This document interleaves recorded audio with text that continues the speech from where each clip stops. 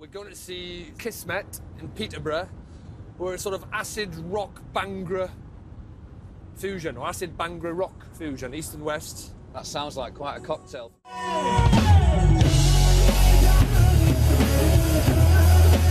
In the late 90s, brothers Ron, Buzz and Max Singh formed a band, combining their Bhangra heritage with the music they listened to growing up.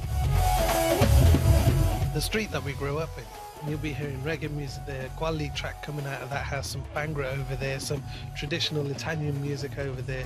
And we didn't realise that that was weird. We were listening to Genesis and Police and Stranglers and everything. Kissmet's multicultural melting pot has produced this delicious fusion recipe.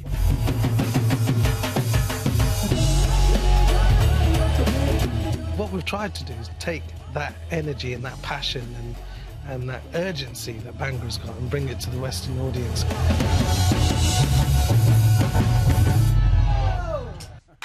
So you formed the band. It's Kissmet. You call it Kissmet. I mean, it's an interesting combination because it's to me it sounds quite prog rocky, which I quite like. It sounds really nice. I must admit, I didn't expect it, but it does sound great. Did that mix work for you? The fusion. Yeah, it was great. I mean, real rocks. That aspect of it with the Bhangra was great. Some bands are a producer's dream, and they've got loads of elements that you can work with and you can bring out. Yeah, I definitely think you could make them a success without a shadow of a doubt.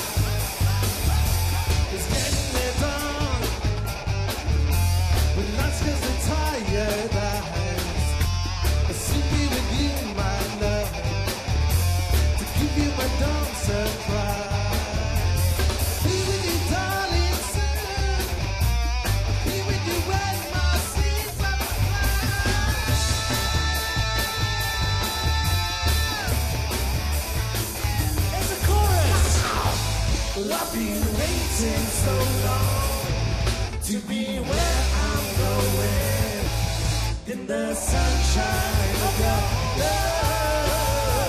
Until the end, Lord.